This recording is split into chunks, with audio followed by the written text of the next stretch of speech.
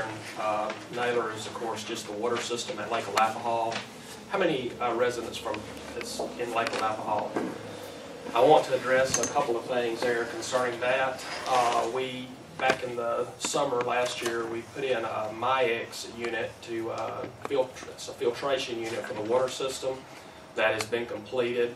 Hopefully you have noticed some difference in your water. I know it's only for disinfection byproduct reasons. But also a side note to that, you may have gotten a letter in the past week or so concerning a lead alert.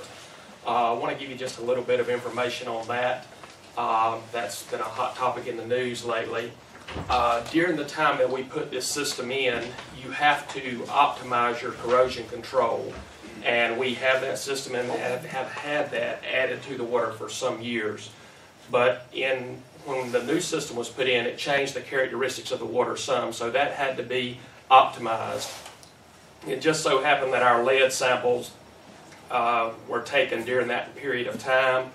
We had one sample. The state action, or the action level from EPA is 15 parts per billion.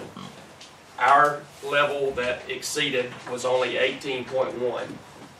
As I said, that's been a hot topic in the news. Some of the readings in Flint, Michigan that you're hearing a lot about, they didn't give out too much of that information, but when you search on that and whatnot, we found that some of those levels were standard levels was in the 1,000 parts per billion and up to 13,000 parts per billion. Our highest one there during this period of time when we was optimizing our corrosion control was only 18.1. Subsequent tests that are required have come up undetectable for lead, and also the source water was undetectable for lead. So while it is a concern of ours, we have the corrosion control optimized at this point. I don't believe there's any reason to be overly concerned with it at this time now. So I just wanted to give an update on that, and hopefully we'll continue to produce good water there. Yes, sir. With this new system in place, will they still be flushing the system using the hydrants on a regular basis the way they have in the past? That is done from time to time. Obviously, the fire department will do it once a year for flow test purposes and whatnot. We will still flush from time to time in some areas where there's not as many houses. We need to keep those lines flushed to keep fresh water in there. So you will see some flushing going on.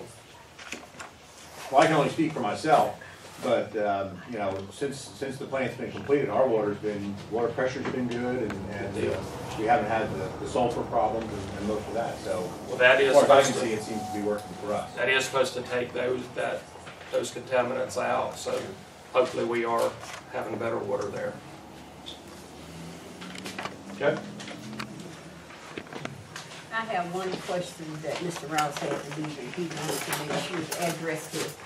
He talked about a traffic light here on Naylor, right here on the caution light for this. I don't know whether he talked to any of you all about that or not, but he had a great concern about that. He wanted to get with the county and especially our engineer to see what can happen as far as. I think Mr. Mike can address that since that's a state highway out there. It's a state highway, and Like they'll have to run that through the Department of Transportation. Yeah.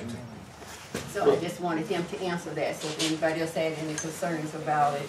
Well, the concerns are there. I mean, possibly just trying to increase some patrols out here, because particularly when the logging trucks are going through, they barely slow down going through town. So possibly just some increased patrols out here. That conversation should be had with your sheriff. Could help. Lowndes County, we have very little to do with that. So contact the sheriff and ask that request of him, and he'll take care of it.